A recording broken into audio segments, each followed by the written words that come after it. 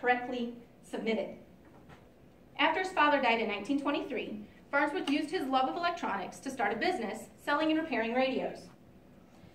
In 1926, two California businessmen decided they would like to invest in his ideas for the television. They told him they would invest $6,000 on the condition that he moved to Los Angeles to continue his research. It wasn't until 1927 that he filed his first patent for the electronic TV.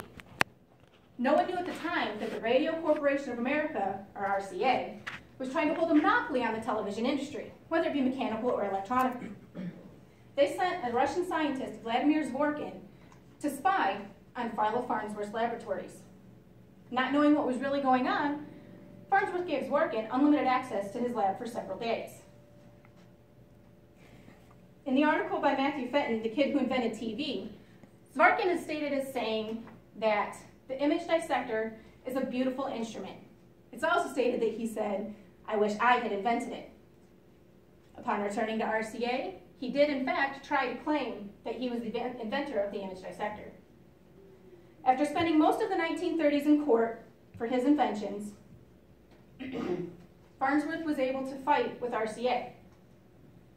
The turning point in that case was when Tolman came forward with Farnsworth's original sketch of the image dissector that he had made many years before.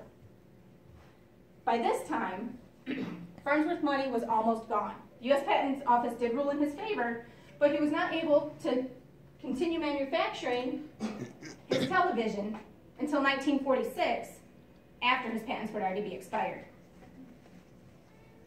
In conclusion, Philo Farnsworth's invention is now in almost every home around the world.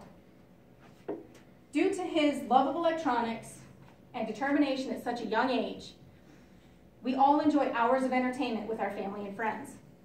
His fight for his rights with his first invention also led him to go on to invent many other things, including incubators for infants and rocket guidance systems.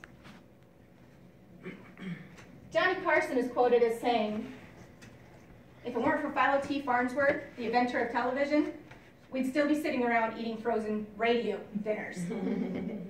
Thank you.